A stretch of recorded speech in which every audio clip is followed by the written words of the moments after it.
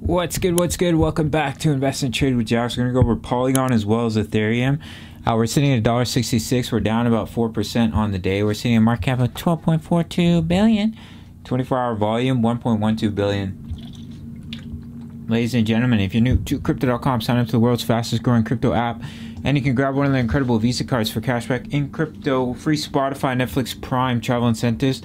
Depending on the level of card that you have, $25 just for signing up through my referral. So a little bit of news here. Sorry guys, it's right here.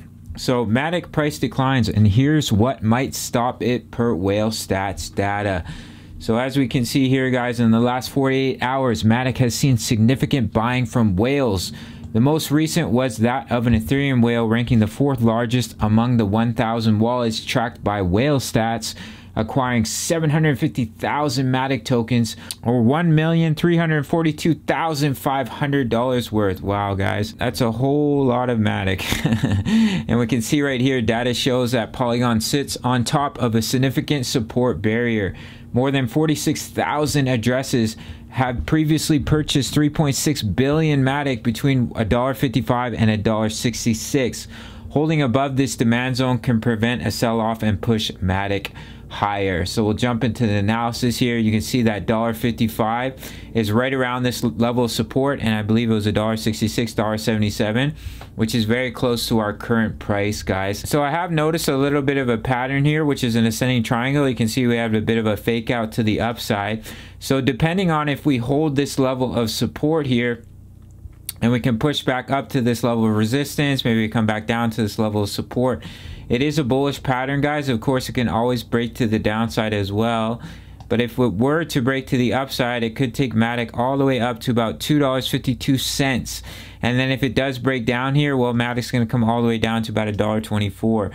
If we look at the 1 hour time frame, we are quite in the floor on our indicators, guys, which is usually an early sign. You're going to see a nice push back up. Not always. Sometimes you just consolidate and go lower. But we're also quite low on our 4 hour RSI as well as our money flow. If we pop over to our next chart here, guys, you can see that ascending triangle as well as that cup and handle that I have been talking about. If we do lose that level of support, guys, that's pretty bearish in my opinion. We lose this low, we still are in a technical target all the way down to about 64 cents. Bitcoin would have to come down to about 28, 30K. Always a possibility, guys. But if we do take out this Fibonacci here, and we go from this previous swing low up to the swing high, you can see we perfectly met the 1.618, and we saw a beautiful bounce back to the upside. However, guys, we are underneath the EMAs on the daily, so as long as we stay underneath them, we hit them as resistance, it will push us down. So if you do see us start to fall out of this pattern, guys, you can look to take a short trade if you like to short the market, as it could bring you all the way down to $1.10, and that would be a nice little short trade of about 31%. So basically it's do or die for the entire market. I do think if we get rejected here, we roll out. That we'd probably see the continuation of bearish price action for a while here, as Bitcoin would be losing this key support box. You can see we wicked down and we just shot back up, which is a good sign here. But of course, we can just continue to consolidate. So if Bitcoin breaks this box, as I mentioned in my Bitcoin video, it would erase the opportunity for the bulls to create that uptrend. So it's crucial times right now in the market, but we'll go over Ethereum here as well. So we're here on the daily chart for Ethereum. You see here we have the left shoulder, the head, the right shoulder. We came up and we got rejected by the EMAs. We rolled. So we need to hold this support 2,777, guys. Support here, resistance here. That's your key level of support for Ethereum as well, if we are going to see an uptrend on the daily, because if we lose that support, guys, we come all the way down to 2,269, and it was just a bit of a bullish fake out, as I have been mentioning with Bitcoin as well.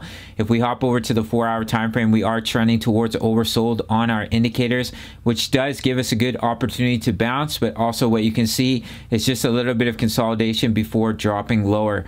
And we are going into the weekend, guys, and as we know, trading volume is quite low on the weekend, so we have to hold 2,777, guys. If that support is lost, it was just a bit of a fake out to the upside, and we're going to see continuation of our bearish price action. If we look at the Ethereum long positions, huge increase in longs.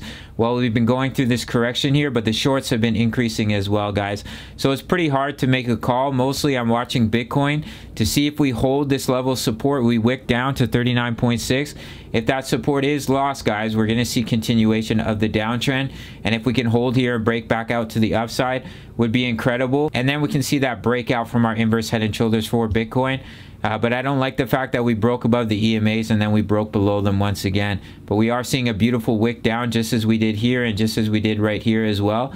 And that can be an early signal of a reversal and a push back to the upside. Hopefully that's what we see. But of course, I always go over bull scenarios. So just a quick little update, guys. You want to watch your support coming in at $1.65. If it is lost, do target about $1.11.